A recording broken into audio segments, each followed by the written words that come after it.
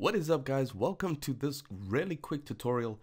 Just wanted to share something with you. If you're looking to remove the background, if it's a simple background and you want to remove it from something in After Effects, this is CS5.5.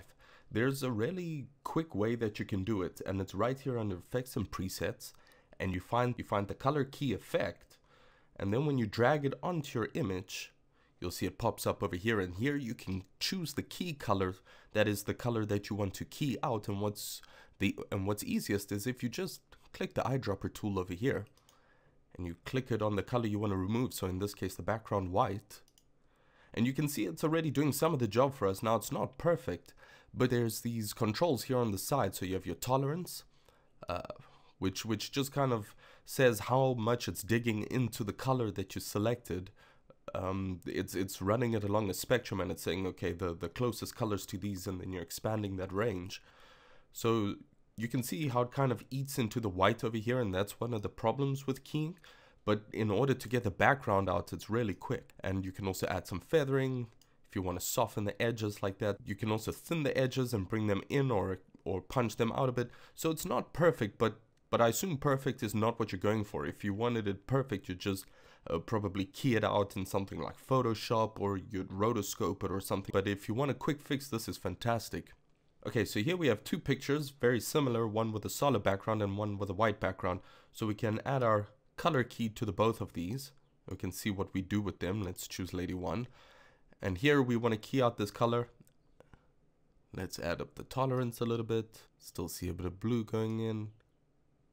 You have to be very, very subtle with these, so you can hold Control to increment it a bit more, and you see it's kind of losing a lot already. So let's bring that out, and then we can just feather the edges a little bit.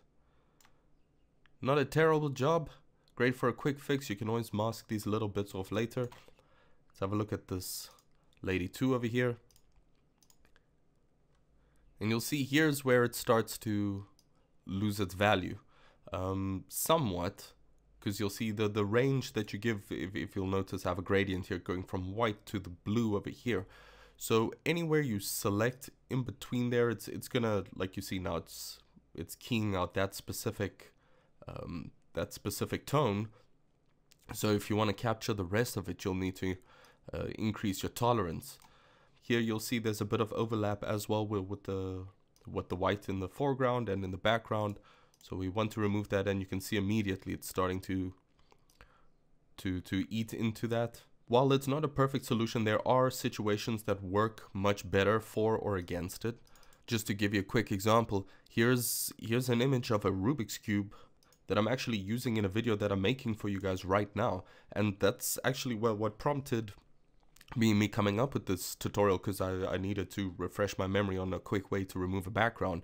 You know, I didn't want to have to trace or anything like that. So then I was just looking around in the effects, and I found this, and I was like, oh wow, if I just do that and drop that in, I mean, it's not much to start off with.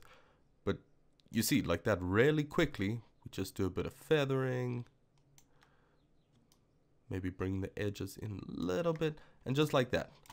I mean, that took us what, 2 seconds, 10 seconds, who knows. But the point is, you got a lot done really quickly, and that's what I'm about, and that's what this tip is about. I hope you enjoyed it. I hope you learned something. Until next time.